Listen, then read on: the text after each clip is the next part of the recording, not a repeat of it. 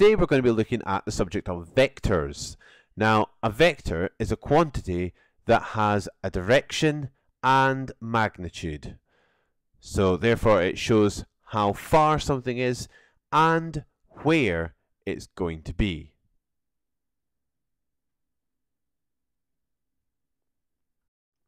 So, how to write vectors?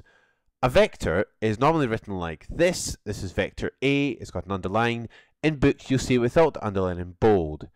This next to it is the column vector. 2, 3 means 2 right and 3 up. Vector B is -1, -4. That means 1 left and 4 down. You often see them written like this, XY with an arrow above it. This means from the point X to point Y. Resultant vectors are where you're basically adding vector A and B. You're going from the beginning of A to the end of B. Vector A is 2, 3, vector B is 3, 0, and we're going to be going from point A to point B. So we're adding A and B. We add the column vectors like so.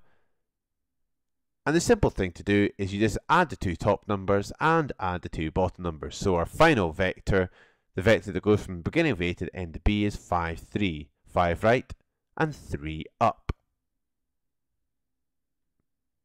Multiplication by a scalar. Now a scalar has magnitude but no direction, so it's size without direction. Here's Monsieur Mathematique. He's going in that direction. This is the vector A. He now wants to go twice as far in the same direction, so this is 2 lots of A. It's twice the distance, but in exactly the same direction. These lines are parallel because they're in the same direction, whether they are following on from each other or side by side. What if I want to go backwards though? So here's Monsieur Mathematique going in direction A. What if he wants to go the same distance but back in the same direction backwards? It's just -A. So an example, we're going to be describing the vector AD. Here is a trapezium. We've got A, B and 2A noted on there. We can go in the direction of the vectors, but we can't go AD. So to get from AD, we need to go A, B, C, D, round like that. So how do we do this? First off, we go A, then we move round B, and then we go backwards on ourselves, which is -2A. Note the direction the arrow for the vector is pointing in. If we collect our terms, we get -A plus B. So this is the vector from A to D. Example 2. A, B and C are midpoints of the respective lines. We want to find the vector for O to B.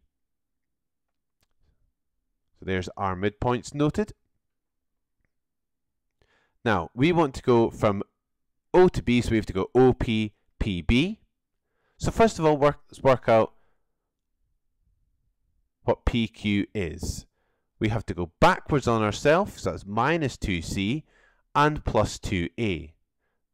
Since we only want half of it, P to B is just half of that, which is -C plus A. However, we also want to get OP. So OP is just 2 lots of C, since C is up to the halfway mark.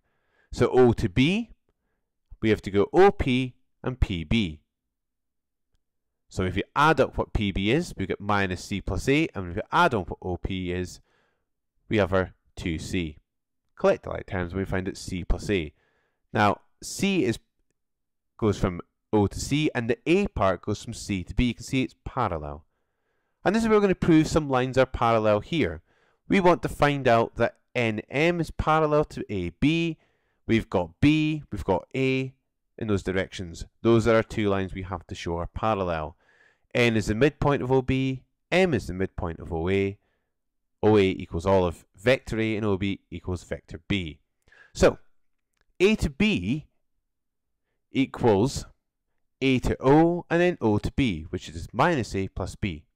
M to N is also going to be M to O and O to N. Now M to O is half of A to O, which is -half of A.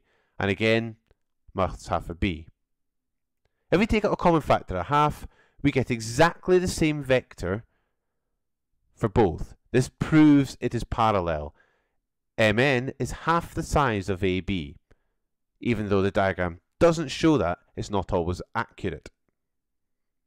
Finally, we're going to prove that points are collinear. The vectors joining pairs of points are parallel, and the vectors share a common point. Collinear points are points which lie on the same exact line and share a common point. So we're going to work this out, that PQRS is of an isosceles trapezium, XQ to XR is in the ratio of 1 to 2, PQ to QY is in the ratio of 1 to 1. We've got to prove that S, X and Y all lie on the same line. They're collinear. So let's work this out. First of all, we need to do a little bit of proof about what PQ is. So PQ is 2P. And it's equal to twice of SR. So SR is the same as P. R to X is 1/3 of R to Q, which is minus Q. Note the way the arrows point to me are going in the opposite direction, so it's minus 1/3 of Q.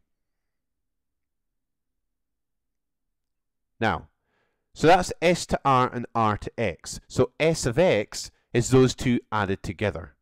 So if you add together P plus minus 1/3 of Q, we get P minus 1/3 Q.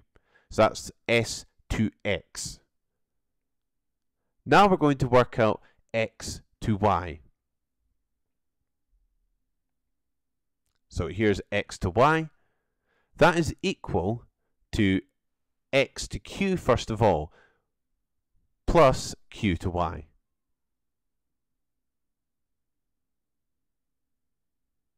Q to Y is the same as P to Q because it's in the same ratio. So it's going to be 2P. But Q to X is 2/3 of Q.